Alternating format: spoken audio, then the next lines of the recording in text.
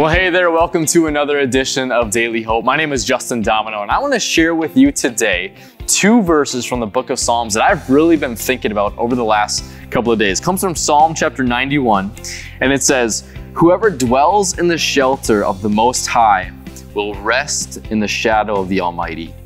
I will say of the Lord, He is my refuge and my fortress, my God, in whom I trust." I love these verses. In the book of Psalms, it talks a lot about God being a refuge, a shelter, protection, and a defender for all people. And a lot of times when I read verses like this, especially in the book of Psalms, I oftentimes think, well, what is God protecting me from?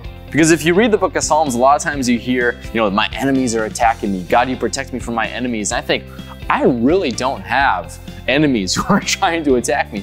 But here's what we all have. We all have one enemy, and his name is Satan. And what Satan does is he tries to tempt us to fall into sin.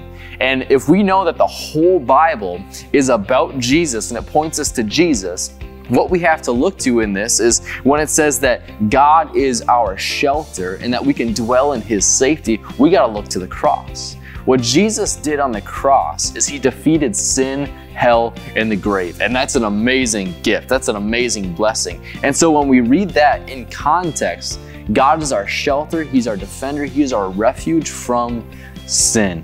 If you've got sin in your life that you're struggling with, if you've got sin in your life that you've been tempted with, or maybe your enemy, Satan, has been attacking you and trying to be tempting you today, you have to know that God is your refuge, He is your strength, He is your protector, and He is your defender.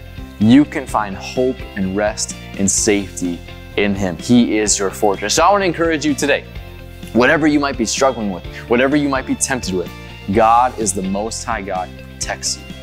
And you're going to have days where you feel guilty, you're going to have days where you feel tempted, but God is your safety. Would you pray with me? God, we thank you so much, Lord, for who you are. Your very character says, Lord, that you are a defender, you are a protector, and we can find refuge and safety in you. Help us look to the cross in every moment to be reminded that Jesus defeated sin, hell, and the grave.